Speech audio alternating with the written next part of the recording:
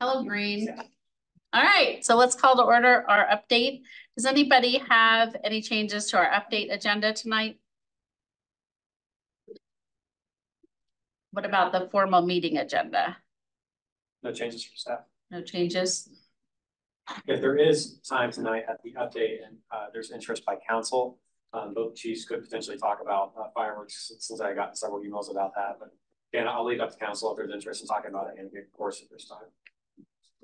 Great, thank you. I have a question because it was on the agenda. I don't know if it's even an issue or not, but somebody pointed out to me that public hearings, right, section 11.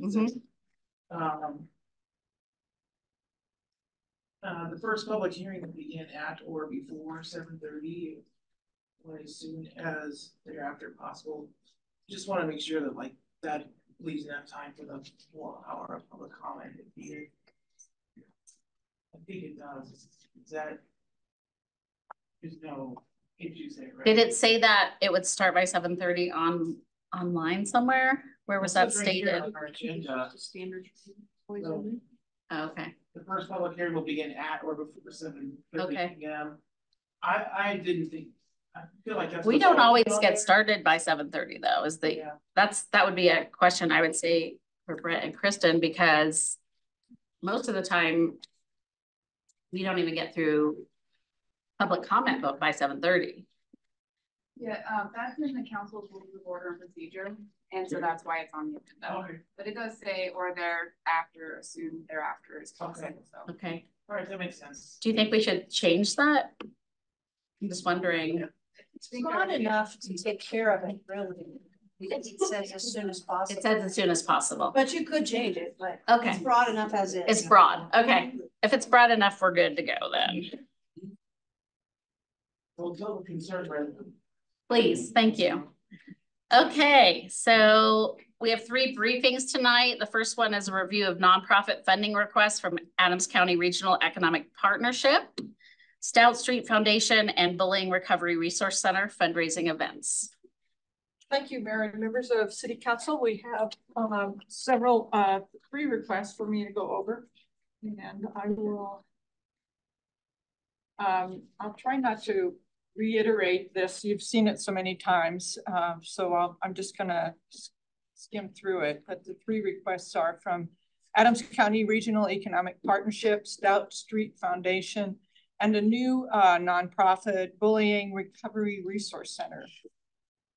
Again, the reason we bring these back to you is it comes out of an ordinance where you establish your travel training and other business matters. The 3 requests we have from Adams County Regional Partnership, Economic Partnership, excuse me, is their annual golf tournament, and it is a whole sponsorship. This really is just a sponsorship. The $500 is for recognition only. It does not give you any tickets or be able to play. So if the city council does want to attend as players, we just have to sign up as individual tickets. The second one, the city council did approve a sponsorship last year. The next one is Stout Street Foundation. I believe this is the 2nd or 3rd event that they typically have throughout the year. This one is an event called the Art of Recovery. It's going to be at the facility in Denver, El Jebel.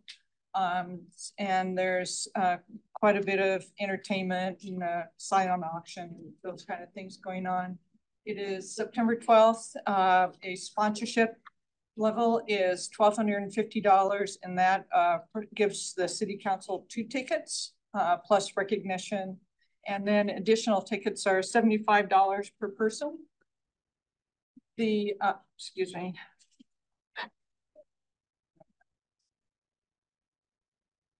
All right, Kristen, what am I doing? Thank you. The third one is, as I said, is a new nonprofit. It is entitled Bullying Recovery Resource Center. I believe this is actually their first fundraising event. And they are having that in Arvada. The fundraiser, the sponsorship is $1,000 and it provides 2 tickets plus recognition. And then there are obviously individual tickets that are available. I did call the Gwen, who is the director of the facility, and I really was curious whether or not the center actually provides the assistance to families, and they reach out to families. And she said that they have, she's the only paid member on the organization, and she has 2 other staff people that volunteer their time, and the others actually do oversee lead advocates and who are also volunteers, and they work directly with the families. Sometimes, you know, that means a phone call, or it can mean a lot longer interactions with the families and primarily with schools. So that's how she described it to me. So those are the 3 requests. I think I noted in the council communique that if based on the commitments that have already been approved, if all 3 of these are approved, we'll be slightly over the budget, about $2,000. So, and as I explained the last time, one of the things that happened is that a number of the organizations actually increased their sponsorship levels by about $1,000, and we were not expecting that. So with that, I'll turn it over to you for comments and direction. Jessica? I guess the only one that I wonder about is this last one. There's nothing in Adams County that has the same resource. Arvada, I mean, we don't know much about them. I don't know what we would be giving and who they would be benefiting in the city of Thornton, where the other ones, we did get the data back for Stout Street last year, and we know what AC Rep does. So I would support the first 2, but I don't know anything about the last one unless somebody else does. I was going to ask the same as far as, did they tell you if they treat families specifically from Thornton? They said that in the information they sent us that they had treated a family in Thornton. Okay. They've been in existence for maybe 3 years. So I think they're pretty much Denver center focused at this point.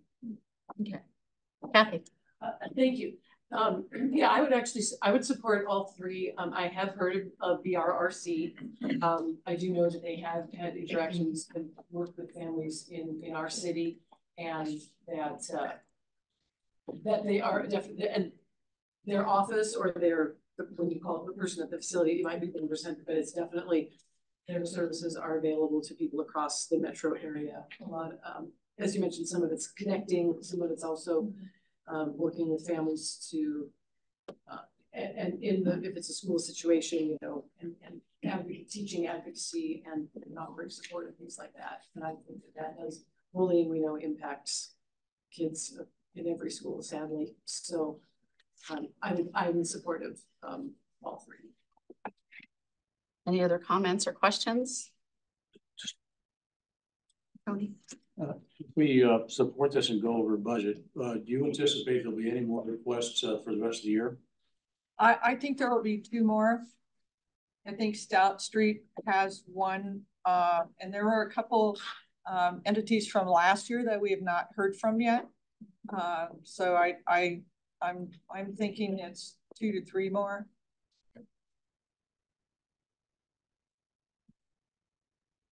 So Chris, with this then, Stout Street looks like they'll be at about $37.50 for the year. If they were to come back with another event, I think perhaps we in a decent amount supporting them. I honestly hate bullying. I think that's something that amount for $1,000 maybe to help grow this program wouldn't be a bad idea. And from here, looking at the slides and what we haven't done anything for AC Rep, so the 500 also seems pretty small in consideration for the annual budget. So I'd say I'm definitely in favor of 1 and 3. if that other Stout Street is more beneficial, or maybe they should kind of pick and choose because they're getting a decent amount of the budget right now. I'm not against it by any means, but if we're just like what Councilman Underhand was saying right now, if we're looking at budget alone to try and stretch the money that we have as wide as possible. But no real opposition, just 1 and 3 stand out probably more to me if we still have more coming from Stout Street down the line. Any other comments? Just a question. Go ahead. Is there a way to find out if Adams County, any of the schools have a bullying program? Because again, if they said that they've only treated one person or one family in Thornton, maybe there's another resource local that we can support. What Gwen did say was that when I asked her if she had any families, and she said I have really only served one family in Thornton. She said that to her indicates that the schools have some really strong programs. That was what her comment was, because the other thing she commented on is that they like to interface with the family and the school, and that's kind of where they want to help people figure out how to deal with bullying. School is an important part of that. I mean, I don't think any of us are against supporting a program that supports those who've been bullied, but if it's local and there's something we can support, I'd rather do that than one family being supported in another city. Okay. Justin? Did you say that if we approve this, would be 2,000 over budget? About So we're right already, now. We're already a little bit over budget. Well, we would be if all 3 of these requests were approved. We'd be at 31 and our budget's 29. Mm-hmm. Yeah, I mean, I don't like the idea of just going over budget for the sake of it. I think we set a budget, we can increase our budget next year and tell them to come back next year. We've already approved $30,000 worth of, it's not like we're not contributing to them, but they could have asked us earlier. Which ones are you in favor of? No, you don't want to do any of them. Okay. David?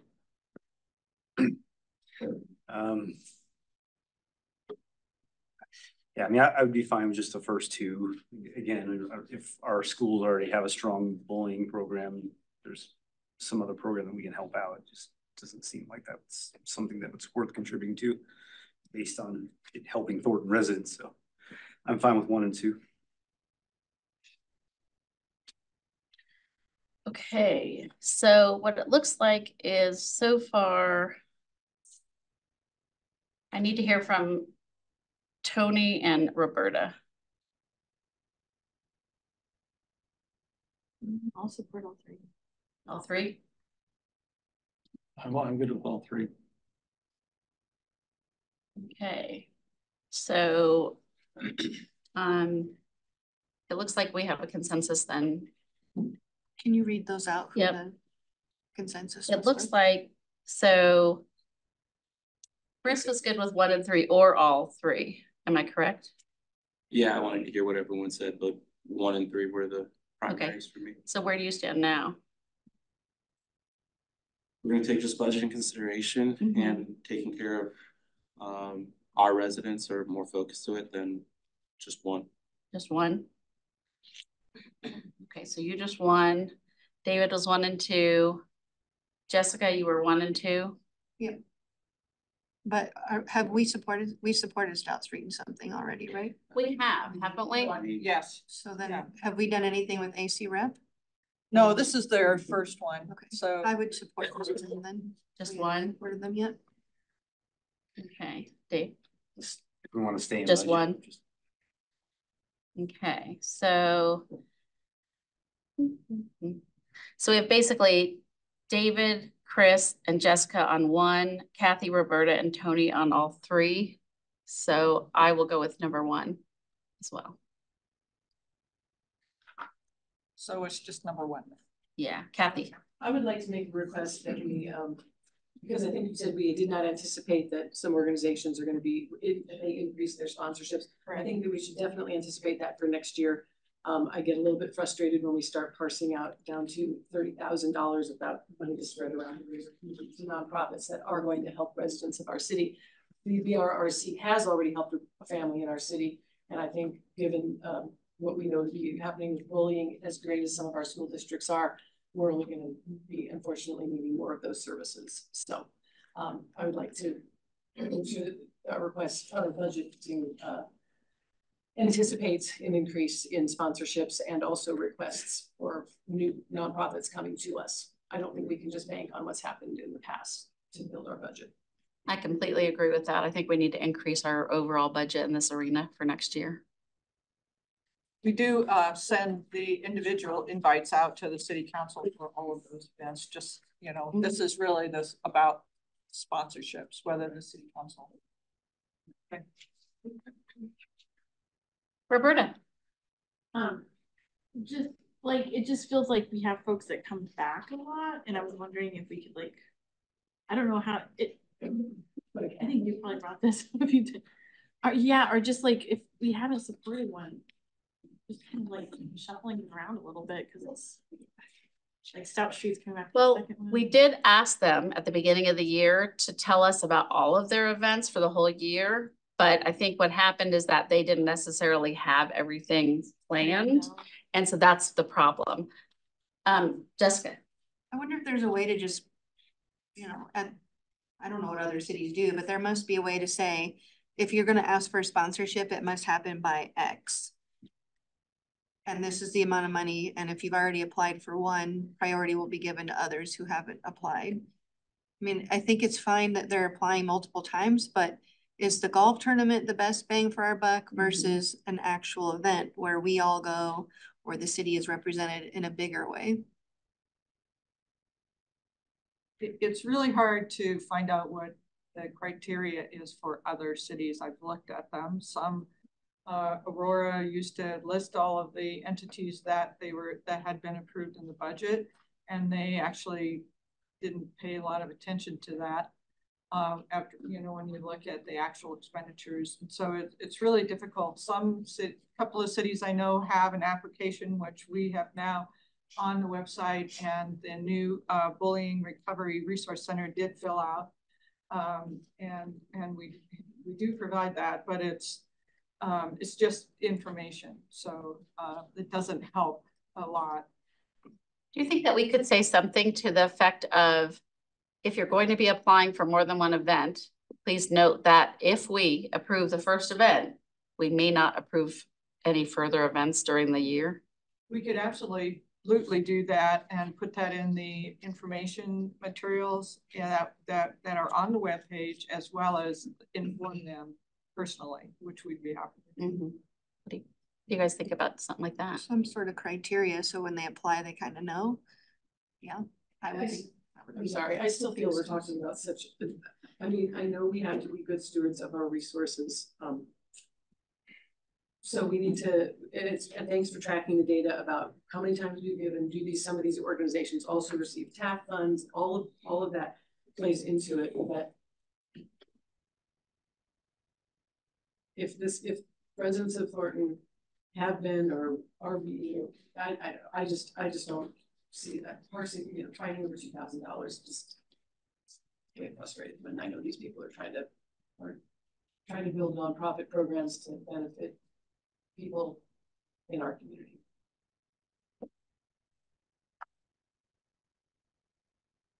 Okay, thank you. Direction. Oh, Jessica. I was just gonna say, there's got to be something similar to what we do with TAF. I mean, we can't support every single person in the world.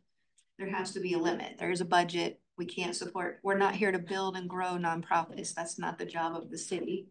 So we have some criteria in place for TAF. I don't know why we wouldn't do the same for this. Why don't we have a discussion during an upcoming planning session where we can put some requirements around that for next year? Thank you. All right, briefing number B, discussion regarding the Businesses of Thornton Advisory Commission recommendation. Good evening, Mayor Pro Tem, Council. So tonight I'm going to present the BTAC, the Businesses of Thornton Advisory Commission's recommendations for appointments and looking for council's direction. So as a refresher from where we left off with BTAC, the council reappointed 2 members and based off of the commission's recommendation, and then 14 applications were forwarded on for an interview and recommendation from the commission. And this chart shows you where we stand with the total number of positions. Positions to fill is 6. Ward distribution currently is 3 in Ward 1, 2 in Ward 2, 0 in Ward 3, 2 in Ward 4, and 2 members are non-city business owners. Their businesses are not within the city. And so based off of the requirements, we do need 1 person from Ward 3. And based off of the interviews and the recommendation, we would end at 5 in Ward 1, 2 in Ward 2, 1 in Ward 3, 4 in Ward 4, and 3 would be not have a business within the city, but they are still city residents. So the board is recommending the 6 individuals that are listed on the screen, and the chair of BTAC is here if you have questions. Any questions? Chris? So when I kind of look at the industry categories, to me it kind of pops out a little bit that the food industry is heavier, and I obviously I understand a brewery, but when I think of a brewery, I mean, there's the ability to eat there. It's food and beverage to some degree. It may not be a full-on operating restaurant, but the industries are broken down separately. Like, again, brewery. Food and beverage is always considered one category. Yeah, I used to work in restaurants. So, I mean, in all honesty, if you're selling just beer and you've got food trucks there, or maybe just small bites, like, why does BTAC split that so finely versus maybe some of the other industries? That was me. I did that when we were going through and just trying to identify where people were, because we had like an insurance person who was leaving, and we just want to make sure that all of them were represented well. I didn't have like official categories that, like, I didn't go to the state's website or the, you know, any government websites and look for official categories. I just knew from what they said that they did, and I just kind of. Okay, well, food and beverage, for your knowledge, is always considered one category. Yeah, and they are. Best demonstrated practices. Okay. They're food and beverage on all. But they're separated on this. Yeah, again, like my point being, and just so I could, you know, see it clearly, like a brewery, fine, they're serving beer and maybe small bites occasionally. Why not? I'm kind of a nut too. Okay. I own a financial business too, so I'm kind of a nut. I do a couple different things, but I'm known for the brewery. Okay, but yeah, I mean, like, we just have a broad construction category. There's a lot of different various types of construction. So it just keeps it simple industry breakdown wise versus splitting up one of these industries. I think in the future, it could all just be under food and beverage. And if you have the company there, Satire Brewing, like that's fine. But there's some splitting hairs there going of industries. And that one to me just kind of stuck out when I was reading through all this, why it was broken down to that point. I'll let somebody else go, but I had something else. Justin was next. I can't remember. Did we decide that we were not interviewing board applicants ourselves? So we had decided that we were going to let the committees do the interviewing. Okay. I couldn't remember. That's why we're not interviewing. Because earlier in the year we interviewed. I think there was some that we did. Were there some that we interviewed ourselves? Trying to recall back. I think in this round, all of the applicants were referred to the boards and commissions to do the interviewing. However, I will say there are some interviews coming up in the future, sure, based off of just natural resignations. Yeah, as far as the reappointment process, they were all referred. Okay, Jessica. I just had a question actually on this. Wouldn't it just be restaurant Yeah, however you want to categorize. I don't see brewery or distillery as a restaurant. We only have 2 breweries. We have one, I don't even think it's considered a distillery. It's just a tasting center.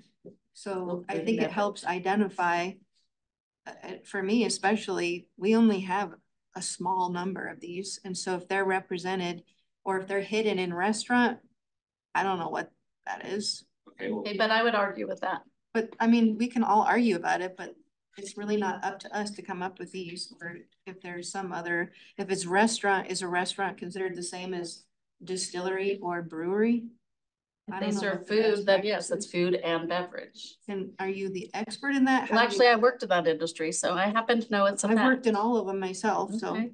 I'd like to see that. as have I, so that's why I made the suggestion that, you know, the amount of food you're serving somewhat irrelevant. One of the recommendations is in hospitality, but it's also the same owner of Johnny's Steakhouse. So I get it's on the base level of the hotel, but again, it's another restaurant, and it's not like, I mean, I'm not trying to split hairs. I just want broader, like food and beverage, beer, food, all that stuff. You're serving it. It's restaurant atmosphere, food and beverage. So is it, are you saying that it's mostly a restaurant or mostly a brewery?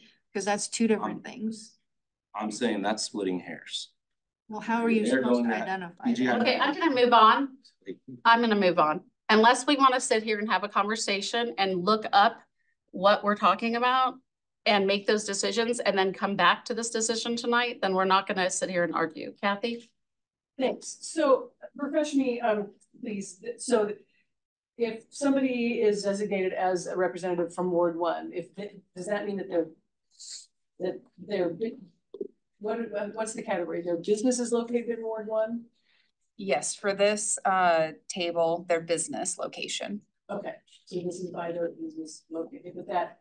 Okay, so they apply based on the location of their business in the city. We have the information for both their residents and their business, but for purposes of this, it's their business. And the requirement is 1 from each ward because there's the additional requirements that they be, we have a certain number from each area of the city. We have a large business, a small business, local ownership, public national ownership, all of the other criteria that goes into it. Sure, but what I'm saying is when they apply to represent, say, Ward 1, if I apply to represent Ward 1, that's because my business is located in Ward 1. Even if I live in a different part of the city, or do I apply by my residence address? They're applying and they're providing their residence address and their business address. For purposes of ward distribution, we're looking at the business address. So we only have 2 businesses from Ward 2? Correct. Did we not have any other businesses from Ward 2 apply? I think we may have, but again, it's the requirement in the bylaws is for 1 from each ward. And actually, we did not have anyone else from Ward 2 apply. That is on the short list here. Chris? Ward 3, since they only have 1, and we have some that have as many as 5. We have 1 other person from Ward 3 that applied that's not recommended. We had 2 others that were from Ward 3, but they were no-shows to the interview. Jessica? I guess I would actually like to have the conversation about breaking these the sections down. So can staff just bring that back so we can have a better understanding? I think we need to have, we need to have a discussion, and not staff, but from us. We need to make the decisions about what exactly the requirements should be for the different industries. If we're going to be splitting it up by industries, then we need to make those decisions. And it's kind of sounding like we don't have enough people from wards 2 and 3 to fill these seats. Roberta? I wasn't done yet, actually. Go ahead. Yeah. So I don't want to be in charge of that. I'm not the expert. This is not my job telling another department that I'm going to decide for them. I would ask the city manager then to find out or figure it out. This is not our purview. We don't decide categories for the city. That's fine. I am asking Brett to bring that to us, and then we will make the final decision, because that is what city council does. So you can bring an option to us and we can set it up by category. But what it's sounding like to me is that the recommendations we're getting don't fulfill every single ward and aren't necessarily how we need to fill the seats on BTAC. So just making sure I'm clear for council consensus here, there would be no action as far as any reappointment for right now or appointment recommendations for right now until there could be a further discussion by council on categories then. Yes, I think we need to have set categories as far as what counts as what. So food and beverage, what kind of other businesses are being looked at and how are they being looked at?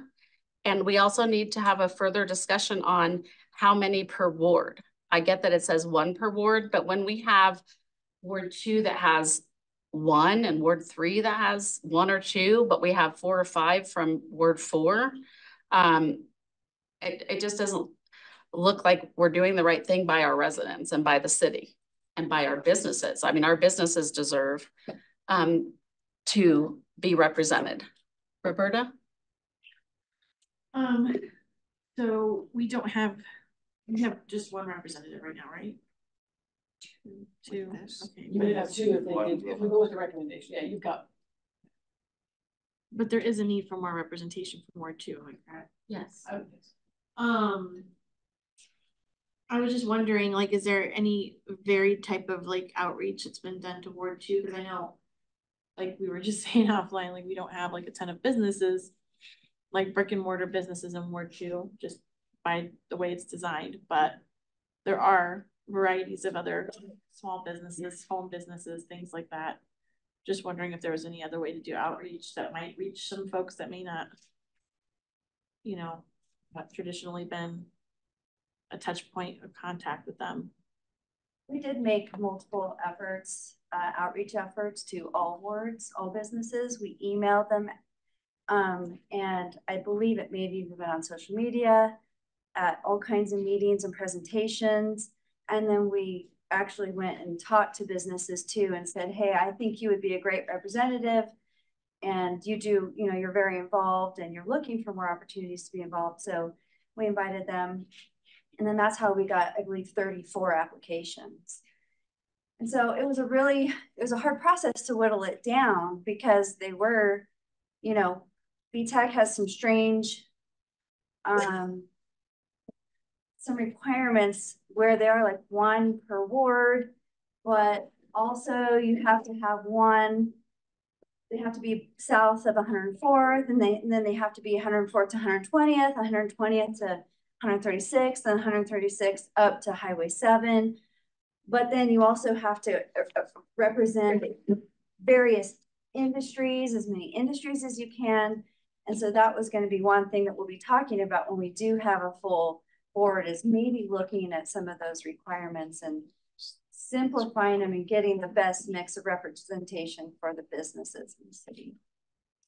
Yeah, it sounds like it's a lot of different layers. Yeah, and so clarify again, for the categories, that was simply just for BTAC's knowledge to look, you know, and say, so we know that we don't have 10 bankers or financial people or everybody wasn't from, so that was just supposed to be at a very simple level.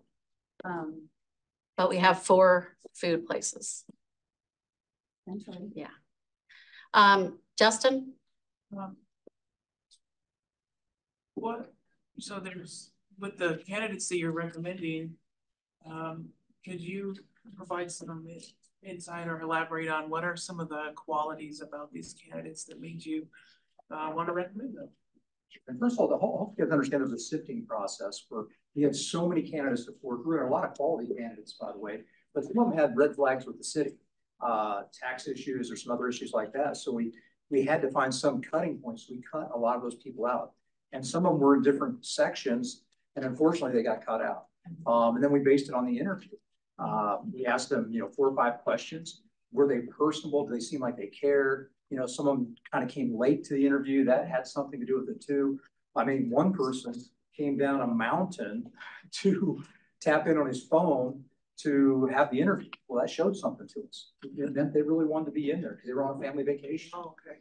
And so there's some things like that were involved in the interviews that these people really stood out. I mean, they were head and shoulders above most everybody else. And we really tried to have everybody from every ward, and by quote the bylaw or whatever it is, we could have one from each one. Sometimes there just weren't enough quality candidates by the time you went through the system to make that work.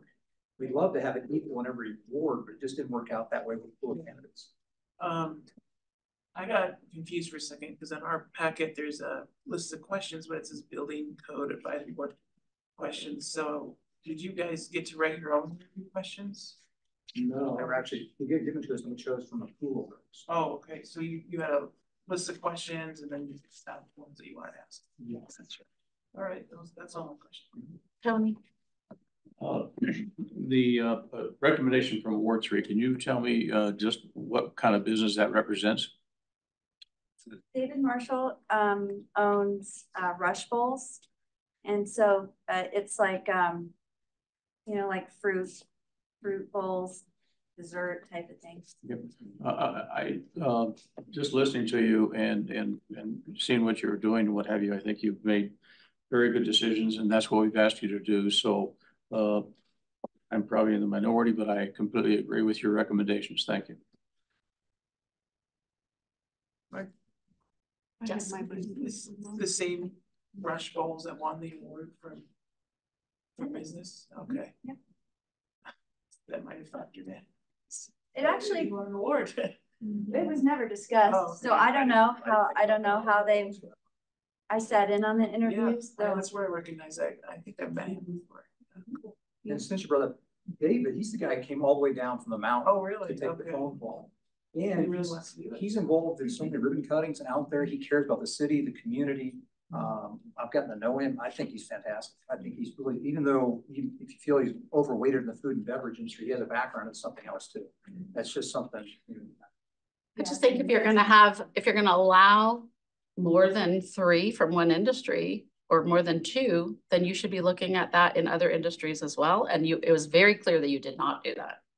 It is not. That is not true. Okay, well, I have some inside information that says otherwise. That's Kathy.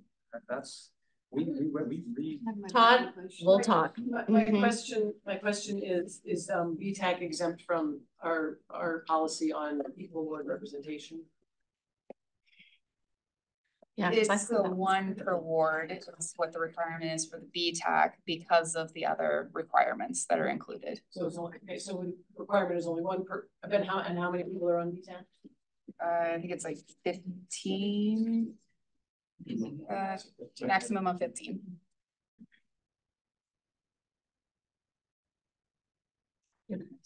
Yeah, no, I do have. So I do have a concern about the balance, and I do understand that this is the BTAC is a little bit of a different animal than some of the other boards and commissions, I would say. So, but I'm just expressing concern about that, and also whether or not the industry. I mean, I understand you're trying to balance. Yeah, it's a lot to try to balance different industries and make sure we're covering all of those all the interests.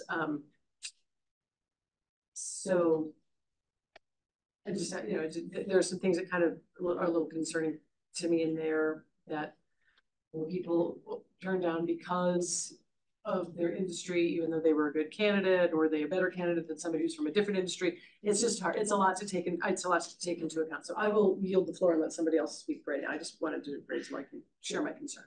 Jessica. I guess looking at this breakdown, there's 6 people that were new to appoint and then 2 that we would reappoint.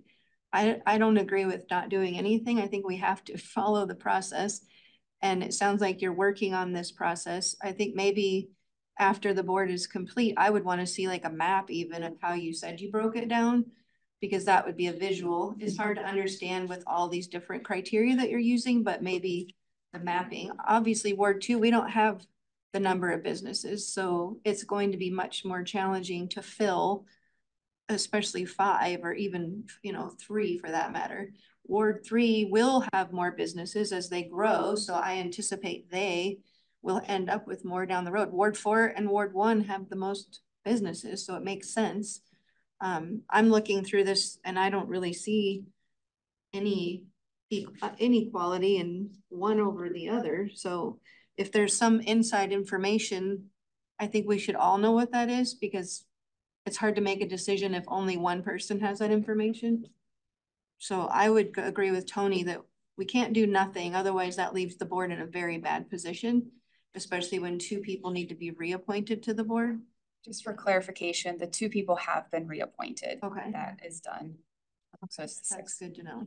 I would still move forward because we didn't stop with any of the other commissions. We allowed that to move forward and said we would continue working on balancing out as we moved on. I would support the same thing and agree with Tony.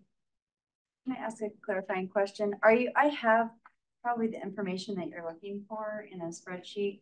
Are you looking for the people that we interviewed and then how they were broken down, or like your actual breakdown? Like if you said you have south of this end and north of this and between here, even just a map to see sort of who is in each of those and what industry. I'm just a visual person, so the spreadsheet helps to see the categories, but it might be helpful to see on the map how you broke it down is what. I think it should have been on this slide, what industry they were with. It's in our packet though. Page 20. No, it should be in front of us. That's fine. Gotcha. I provided everything that I had to the clerk's office, so I'm not sure. I think that in the future, my request would be that that's the information that is shown to us on the slides, because when we're trying to decide what ward they're from, what kind of business they're in, this isn't giving us the whole story. Now, if you'd like it. It's in the packet. I've read the packet. I'm just asking for it to be in the slides that are presented to us. Does anybody else want to make a decision about what they'd like to see us do here? I think this might be the information you're looking for. Thank you.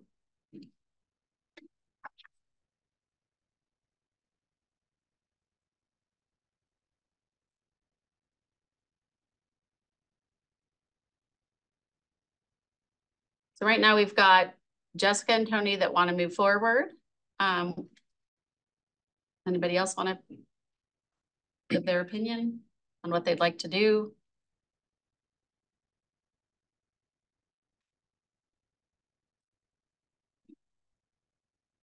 David?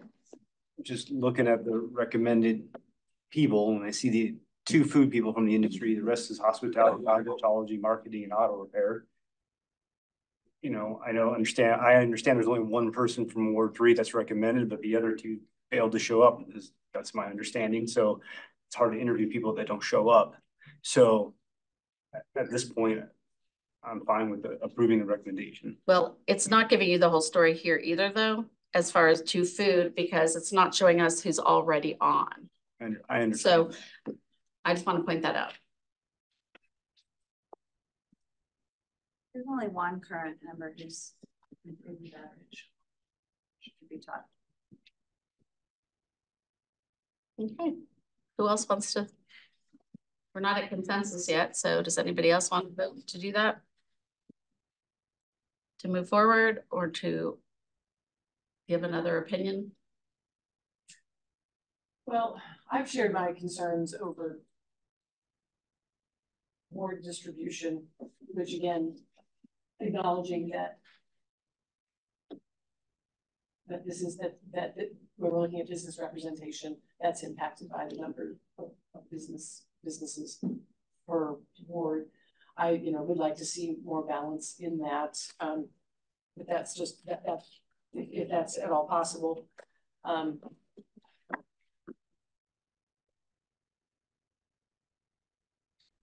don't really want to hold up BTAC's work. People who were not, I guess always my question is the people who are not being appointed, what is the what's the invitation? How do we work to engage them to either apply again in the future or just, or get active in the city with our small business organization? There was a follow-up that went out to them, informing them that they were not chosen to, or they were not recommended for appointment. However, here's the link to keep an eye on other opportunities. We would love to see you at our business networking events, and they were sent a link to our website, sent a link to the center, and so they were sent more information with an invitation that we'd love to see them again in some other capacity. Thank you for that. I guess I'm okay with that. Okay, Justin, Roberta, and Chris. I expressed my concerns about Ward 2, and I know that there's, I don't know, you know, if there's business owners that are maybe less traditional, if we can reach out to them in Ward 2, just because I know that we don't have a big stronghold of brick and mortar businesses in Ward 2, but I do know people who own small businesses out of their homes and things like that. So just something to think about. Yeah, entrepreneur home outreach probably is more challenging, so that's something we were striving to get better at. Yeah, I mean, I can think of just a little handful of folks I know just to, you know, have businesses out of their home and things like that. So that could just be something that's maybe untapped. I don't know how we tap into it, but other than that, I mean, you know, again, like I think with what everybody else is saying, like working with the board's recommendation, but if we can improve upon this and make sure that we have all these different layers upon layers of qualifiers kind of mapped out ahead of time, that's just helpful. Okay, so you're good moving forward too. Then we are moving forward with the recommendations from BTAC.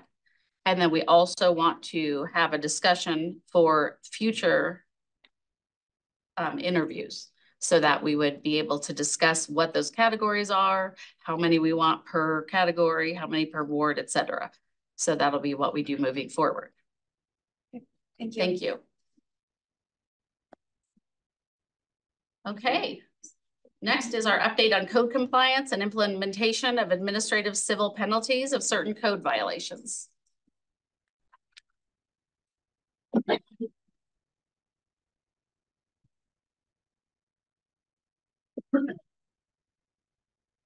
Good evening, Council.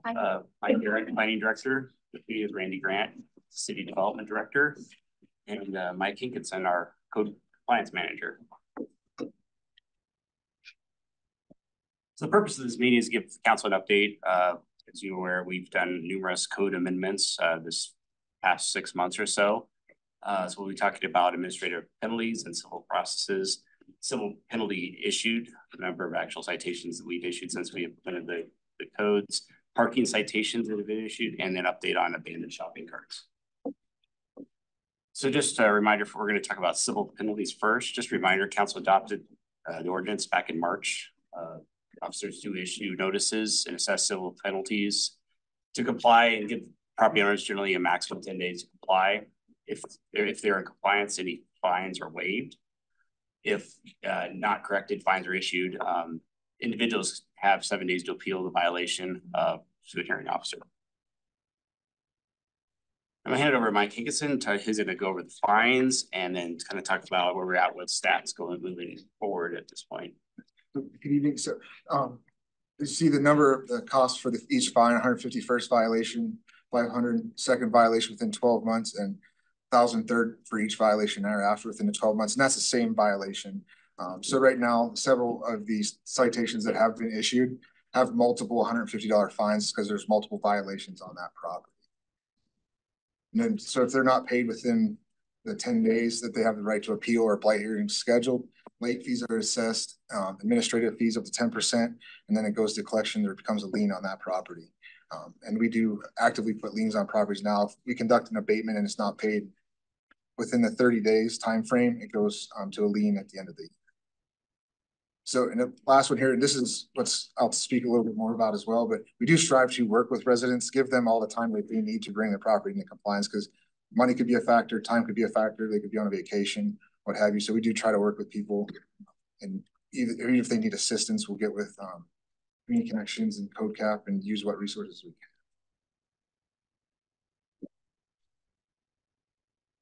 So civil penalties, we started June 14th. That number from June 14th to the 24th, the 234 notice issued was actually 434 notices issued. No. That was for that week, a week and a half. I was actually out when the numbers were provided, so I apologize, but I needed a vacation. So that was 434 notices issued from the 14th to 24th. At the time, no fines were issued by the 24th, due to the time frame for the 7 to 10 days to comply, and then any extensions that were granted. As of today, so from June 24th to today, 517 notices were issued. We have 4 administrative fines as of yesterday morning that had been issued at a $900 fees that were assessed on those properties. And then we have not received any appeals as of yet, but we have scheduled multiple blight hearings for that appeal process, to give them their due process to come into compliance or show up to court and pay the fine and tell the judge why you're not paying or not complying. And I did reach out to staff and ask them kind of what the residents are taking. One individual told me he's probably about an 80% compliance rate. Another 15% are calling and asking for more time or just trying to figure it out. Some people have called our admin staff and said, how do I pay? I'm not complying. So obviously we'll deal with those as we go. But seems to more compliance people are calling, complying faster because they see the numbers on those. And want to provide you guys this because you all will probably see this from residents going, why am I receiving this? But on the left side is our new notice of violations that we created that spells it out that you will be fined if you do not correct this violation. It spells out how much you'll be fined per violation if you have multiple. And then at the bottom, it'll say total penalties that you could receive. And then all the contact information for our office and the officer that left the notice is on there. On the right side is the administrative citation that we created. All the owner information, property information, officer information, and each code violation. Then it goes into total amount per each violation as well. And then it tells them how to appeal on the bottom if they choose to appeal, or if the blight hearing is scheduled, and what to do and how to go forth. Is there any questions on that? Parking citations. So adopted back in January, it took us some time to get some training from PD. From that date till now, we've dealt with 2,083 vehicle violations. And then in the last 2 weeks, it's been 129. 21 total parking tickets have been issued at a total fine of $1,070. But we've also conducted 72 impounds of vehicles in violation to the rights of way. Hey, Mike, when you're done with this, we'd be able to email council your up-to-date numbers through today, since everything's different from the slides here. Yeah, I can do that. Thank you. You write that down.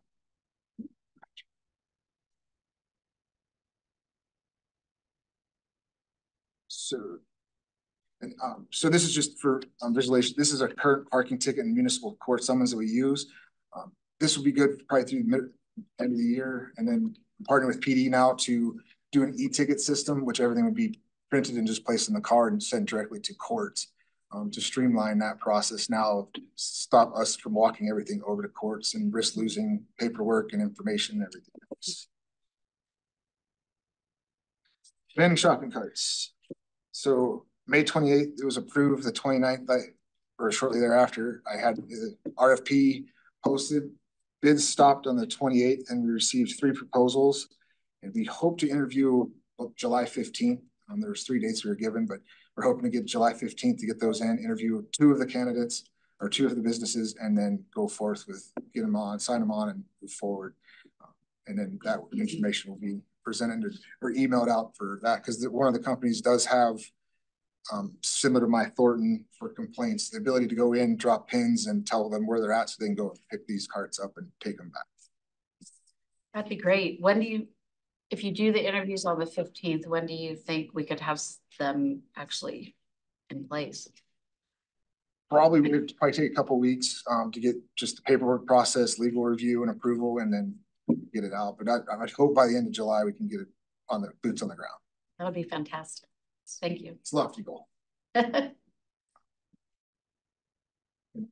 So we are scheduled to come back in August and update all this information. So hopefully we got a lot more information and feedback to provide. And if there's any questions in the meantime, obviously we can address those. Any questions? Kathy? Thanks. Thank you for the invitation, and those are some big numbers. That's a lot. And I know residents have been anxious to see some of the street, the box trucks and the other parking issues be addressed, and we appreciate that. The other question I get from people, their concern is how, if their neighbor's out of compliance, well, they always want to know how to contact, you know, what's the best way to contact. So usually what's the best way for a neighbor, somebody just to contact code directly? Either going through the My Thornton app, okay, or they can just email code@thorntonco.gov. I mean, that goes straight to our admin. There's probably 5 or 6 of us that actually receive those emails, and then it gets disseminated. okay. And the other thing people always want is that they want their neighbors to know what the code says now, so that, you know, so some people don't know that we've changed the code. And so what steps, I think I asked this before, but so what steps are we taking to make sure that we're communicating that? I mean, I know we have a community meeting coming up August 8th. I don't know if we can just kind of throw out just to let people know, hey, things have changed. Here's where you can find the information, or have some flyers that night that we can hand out to the people who do come in person, because those conversations do kind of ripple through neighborhoods. Doesn't reach every person in the city, but a lot of neighbors just want their neighbors to know what the code is. And that doesn't mean everybody's going to comply, but there is a percentage of people who just don't know. And if they're told, then, you know, without having to get a code violation notice, you know, we'll self-correct. So we'd like to support any and all communication we can to get that out there, and to also communicate that we are enforcing it.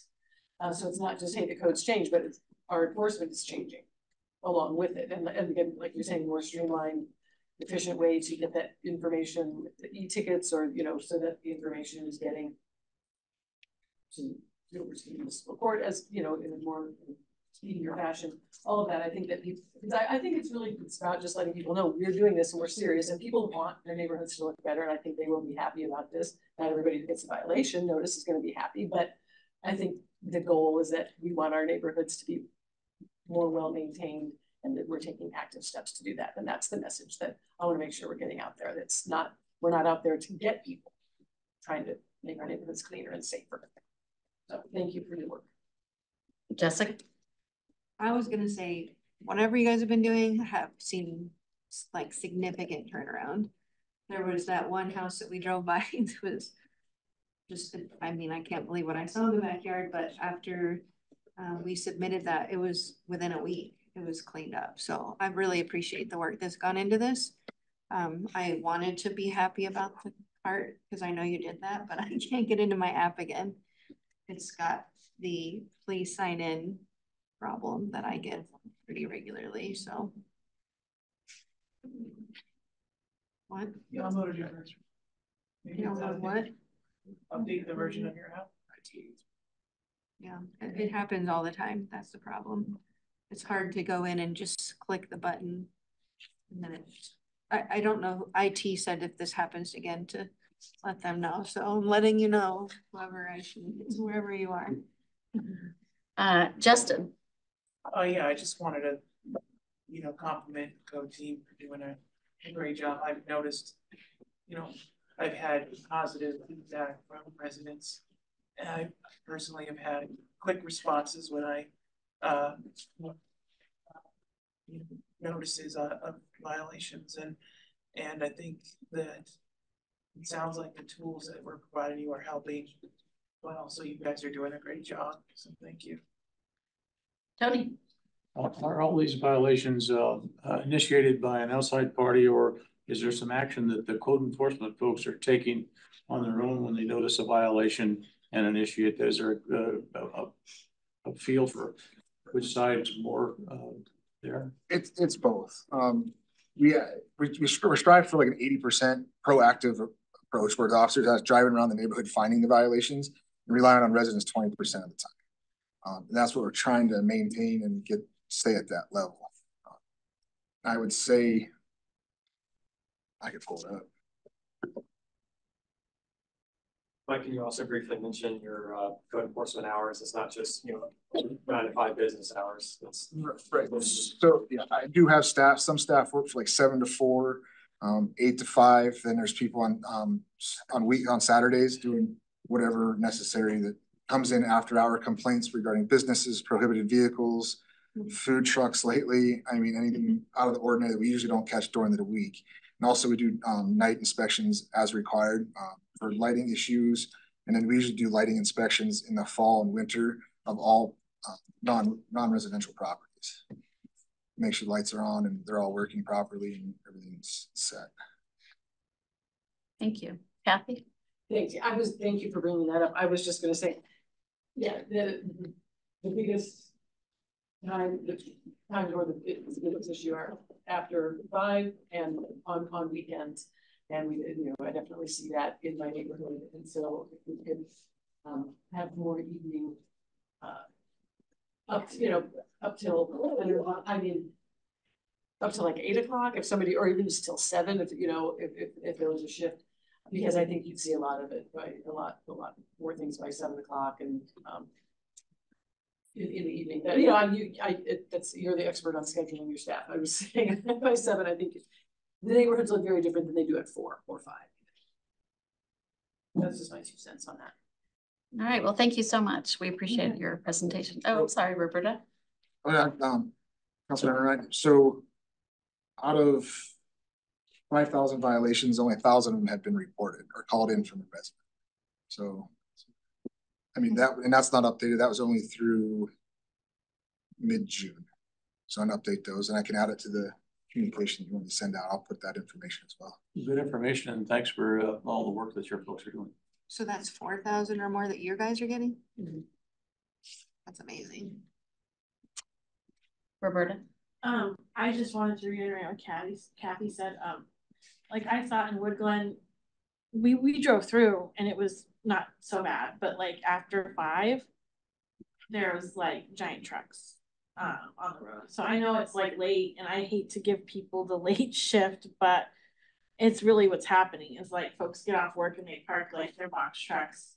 I walked neighborhood a couple weeks ago and there was just like food trucks all over the street and stuff. So, and that was in Grange Creek. So it's, Ward 2, there's just a lot of them and they just don't know yet about the rules and all that. So they're parking them in the streets. And with the oversized vehicle permit process that we also was approved, we were working on the education piece on that and letting all those people know like, hey, you can't do this anymore. You have to come in and do this. And there's only a couple so far that are in that process.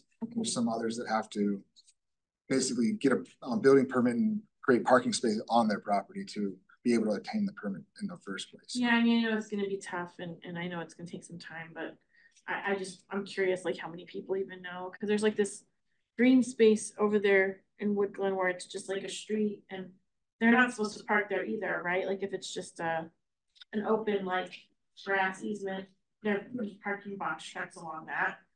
And then over there by that park, they're parking like semi-type trucks on that too. So, and residents complain about that. So I just thought I'd bring it up because it's after hours. It's not during the work day. Anything else? All right. Well, thank you so much. Appreciate it. All right. Does anybody have any board or commission updates? Nope. Anybody have any other business? I do. Hey, Roberta. I'd like to ask that in maybe one of our upcoming planning sessions, that we look into a employee assistance fund, and it wouldn't be funded by the city. It'd be something that we could have where employees could fund it for themselves. And there's a couple of different examples, like the state of Colorado has one for their employees, and companies like, for example, Starbucks have it. So it's basically, this is coming from, you know, the whole situation with the car shootings and the shooting that happened at Carpenter. But as the city grows and gets larger, we're, you know, gonna potentially have more issues where folks are in these situations where either it's a tragedy personally or things like this that happen with gun violence or whatever it might be. And it's not something that we would fund, again, with tax dollars. It would be something that would be funded by the employees for the employees. And in the case of the Colorado specific one, there's a grant that also helps fund it, but it would take some research from our city staff, who at whichever department, to look into that and see exactly how that's managed and how we could make sure that happens, that it would be something that would be, again, just funded by employees for employees. It's kind of the idea of passing the hat when people are in a bad situation. So I would just like to ask if we could get consensus to put that on a planning session and have some research done to build that for our employees. Jessica. I would support that. We had something like that when I was teaching called the Sunshine Fund. So I think that's helpful when you have certain things come up. And it always is a cute name, like Starbucks called it COP. And maybe we already have something like that. I don't know. You know. Kathy? Yeah, I'd support exploring that. Definitely. Justin? Yeah, I think that I would love to learn more about what some of the best practices are and hear the research on that. And I think that, you know, it's something that our staff can really benefit from. So, yeah. Agree. I think we all are in agreement with that. That's something that our staff really needs. So let's do that, please. We'll get something scheduled. 1,500 employees with the city. 1,100 full-time, 1,600 with all the part-time. So awesome. Thank you. Anybody have anything else? Okay, then we're taking a break till 7.